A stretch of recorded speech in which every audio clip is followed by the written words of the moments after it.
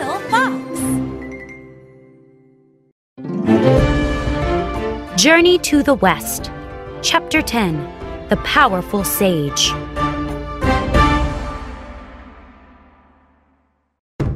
How will we defeat Sun Wukong? Moaned the Jade Emperor. I sent our entire army and they couldn't arrest him. Perhaps we can ask the sage Erlang to capture him, said Guan Yin. Yes, said the Jade Emperor. Erlang is very powerful. He turned back to the messenger. Go to Plum Mountain. Ask Erlang if he'll help us. Wukong stood in front of the waterfall with his cheering subjects. Our king has just defeated an entire army from heaven, said the gibbon. I hope the Jade Emperor learned his lesson, said Wukong. He and his army are no match for Sun Wukong. A deep voice boomed. Wukong looked up. A large man was coming down from the sky. The apes and other monkeys ran and hid. I am Erlang, said the man. The Jade Emperor sent me to arrest you. Wukong laughed.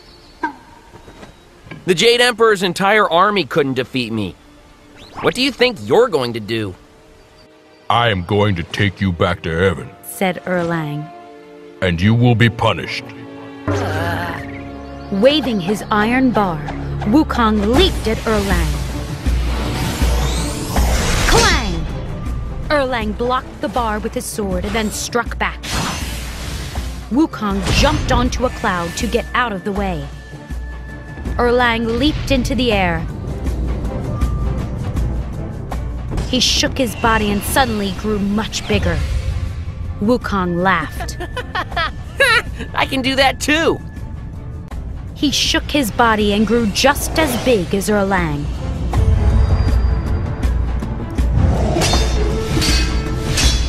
Clouds swirled and wind blew as the two giants fought in the sky.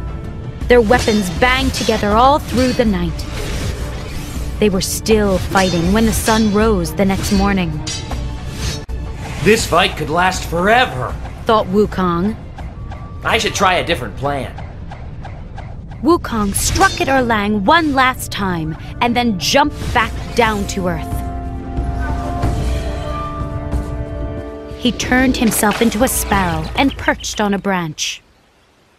Erlang will never find me now, thought Wukong. He looked up and saw a hawk. The hawk swooped toward him. Oh no! Thought Wukong. That's Erlang! Wukong dived into a stream. He turned himself into a fish and swam in the water. But then a crane flew over the stream. The crane swooped down at the water. Its mouth was wide open. Wukong shot out of the stream. He changed back into himself and ran down a hill. I'll turn myself into a temple. He thought. Then, if Erlang tries to enter, I'll bite him.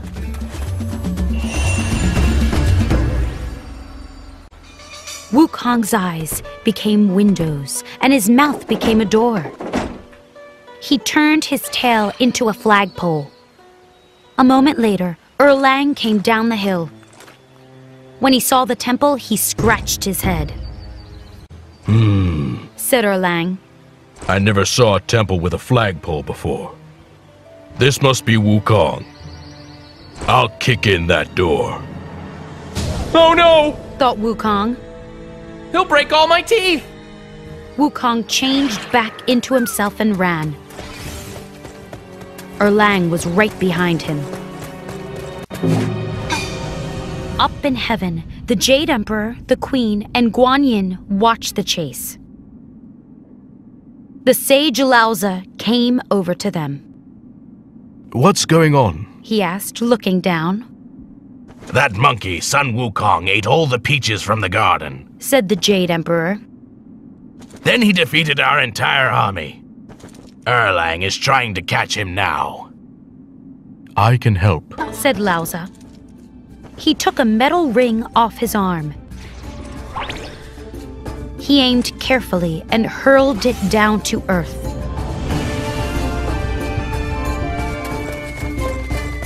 Clunk! The ring hit Wukong on the head.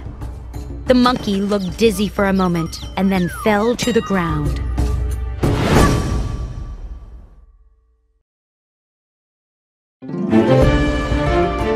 Journey to the West, Chapter 11, Trouble in Heaven.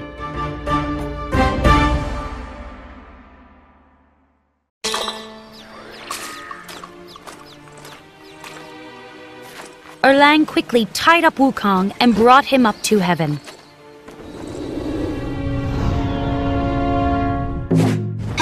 I want Sun Wukong destroyed, said the Jade Emperor. Soldiers tied Wukong to a pillar in a courtyard. They struck him with swords. But his body was as hard as a diamond. The swords shattered. Wukong laughed. Your swords can't hurt me. The Jade Emperor turned to a messenger. Bring in the fire gods. Several fire gods entered the courtyard and threw balls of flame at Wukong. The courtyard filled with smoke. But when the smoke cleared, not one hair on Wukong's body was burned. Thank you. Wukong laughed. I was feeling a little cold. Gather the thunder gods, said the Jade Emperor. Several thunder gods entered the courtyard.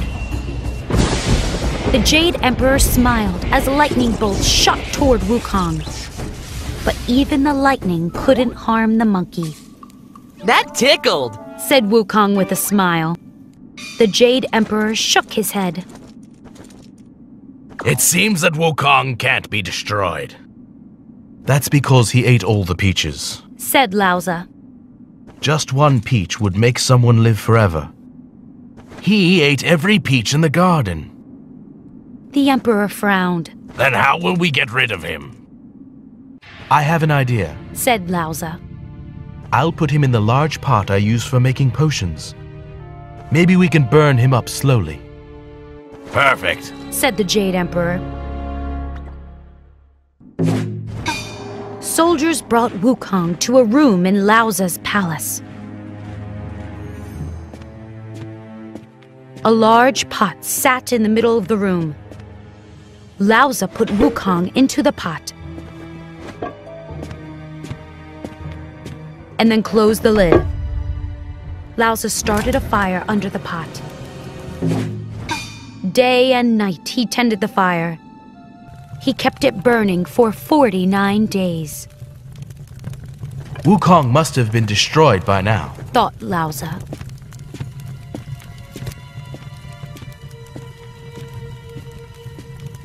He slowly took the lid off the pot. Smoke poured from the opening, and Wukong leaped out. The pot fell over. Burning pieces of coal flew everywhere. Wukong's eyes were red, and he was coughing. That smoke was horrible, he cried. He pushed Lauza, knocking the sage onto his back. Wukong pulled out his iron bar and smashed everything in the room. Somebody stop him, cried Lauza. Wukong ran out of Lauza's palace. Gods and spirits fled as Wukong smashed everything in his path. Lauza ran into the Cloud Palace. Your Majesty, Wukong is causing trouble all over heaven, he said. What? Cried the Emperor. He's alive? Yes, said Lauza. I took the lid off the pot because I thought he was burned up. But the fire didn't hurt him at all. This is an outrage, said the Jade Emperor. What are we going to do with that monkey? The Emperor thought for a moment. We must ask Buddha for help, he said. He turned to a messenger. Go to the Western Paradise quickly. See if Buddha can come to help us. Flying as fast as he could, the messenger headed toward the Western Paradise. Everybody hid indoors as Wukong ran through heaven. Using his iron bar, he smashed doors and windows and knocked over statues. Suddenly he stopped. Before him was a huge figure, glowing with golden light. What do you want? Asked Wukong. I am Buddha. Said the figure. Who are you and why are you causing all this trouble? Wukong smiled. I am Sun Wukong, king of the Fruit and Flower Mountain. I should be the king of heaven too. I'm going to the Cloud Palace to tell the Jade Emperor to leave. If he doesn't, I'll never stop causing trouble.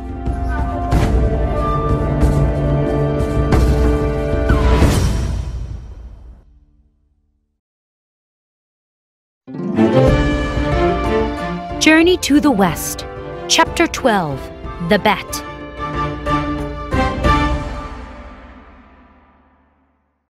Buddha smiled at Wukong. How did you get so powerful? A sage taught me secret formulas. Said Wukong. I practiced them for many years. I am now equal to the Jade Emperor. The Jade Emperor has been practicing the same formulas for many lifetimes. Said Buddha. How can you think you're equal to him? Go back to your mountain now and behave yourself. No, Said Wukong. I'm not leaving until I get to rule heaven. Buddha thought for a minute.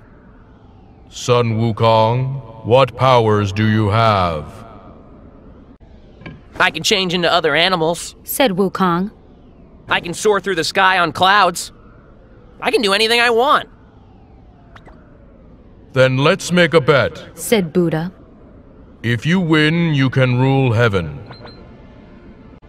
The Jade Emperor will come to live with me in the Western Paradise.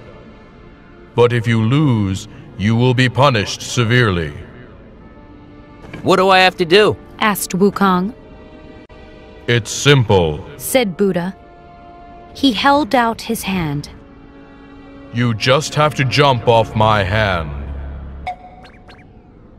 Wukong laughed. That's easy. I can jump across entire oceans.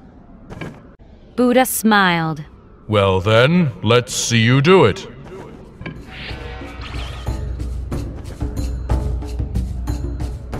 Wukong stepped up onto Buddha's palm. You're a fool. He said to Buddha. I'm going to jump farther than you could ever imagine. When I return, I'll be the ruler of heaven. Wukong leaped and soared through the air. After a long time, he saw 5 enormous pillars. He landed in front of them. This must be the end of the world. He said to himself. I'll go back now and tell Buddha to take the Jade Emperor away. Heaven is mine. Wukong was just about to jump back when he thought of something. There's nobody around. He thought. How will I prove that I was here? He tapped his chin. I'll write a note on this pillar. Buddha can come here and check. Wukong plucked 2 hairs and turned them into a brush and a jar of ink. On one of the pillars, he wrote, Sun Wukong was here. There, said Wukong. Now I'll go and tell Buddha how far I jumped.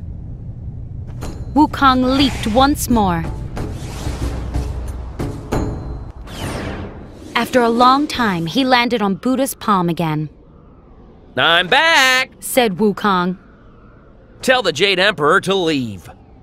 Buddha frowned. How can you say you're back? You never left my hand.